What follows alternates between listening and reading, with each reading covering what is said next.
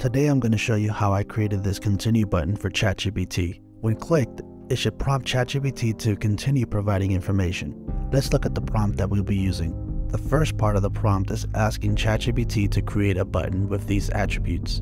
The second part of the prompt is asking ChatGPT to locate an element so we can place this button on. Then we ask ChatGPT to locate the text area, and when the button is pressed, it should type in continue and send the command.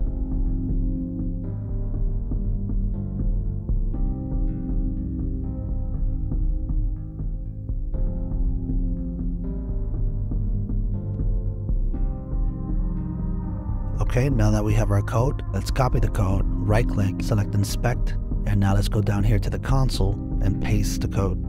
Now hit enter. Okay, so now let's check.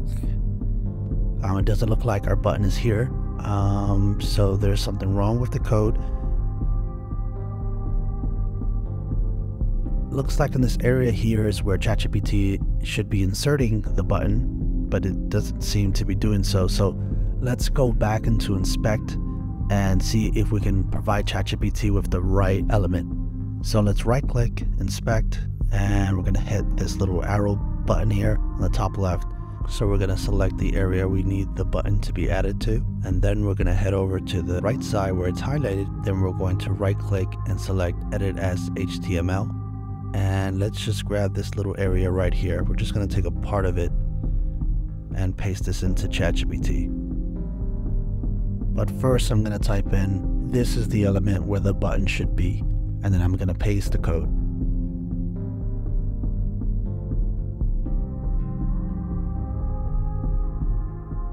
So it looks like ChatGPT is providing us with partial code.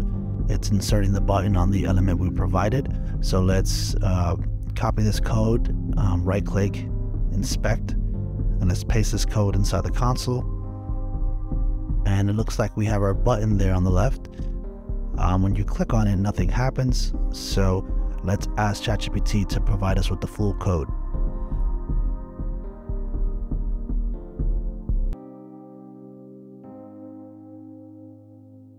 Okay, so now let's copy the code, refresh the page,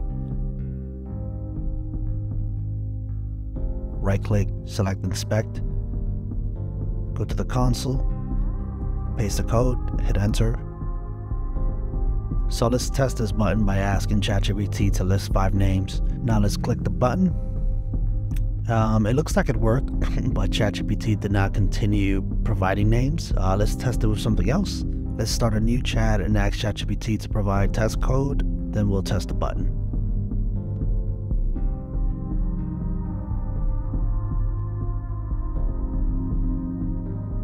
Okay, now let's click on continue, and it's working.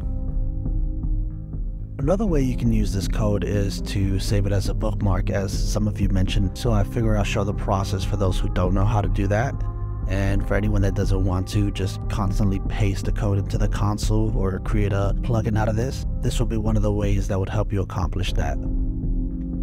So let's open up a new chat window and let's paste in the code. And then we're going to type in, I need to make this a bookmarklet. Please update the code.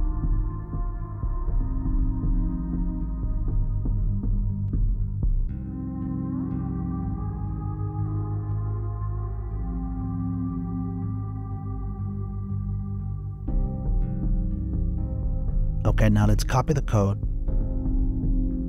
And now let's click on the favorites icon here. And then we're going to click on more. For name, I'm just going to type in continue. And for the URL, I'm going to delete this and I'm just going to paste the code inside. Now let's hit save. So now let's click on the bookmark we just created. And once we click on it, this should run the code and we should see the button. Now let's test the button to see if it works. And it's working. Okay. So the last thing I'm going to show you is how you can make this into a Chrome plugin.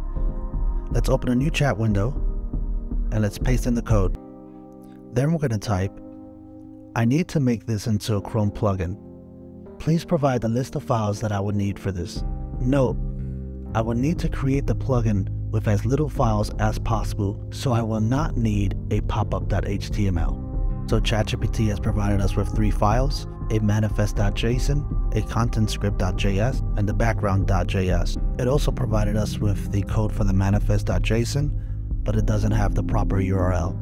So let's type the site that this should work on is, then paste the website link.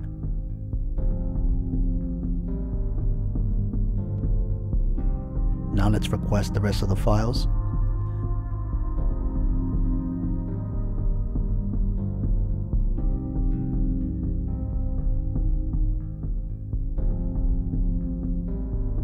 Now let's save the files.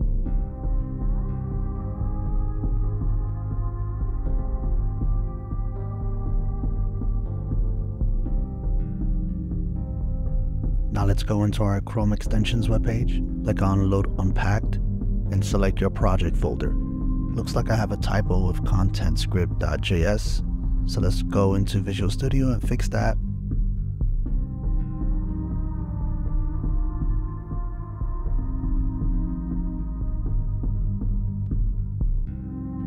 Okay, now let's go back and hit retry.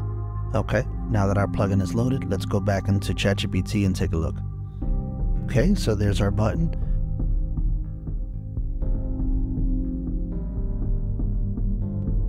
And now when we click on it, it's working. So that's it. We just completed our continue button and I have shown you 3 ways in which you can choose to incorporate it. I hope this helps someone. If you like this content, give this video a thumbs up and subscribe. Thank you for watching.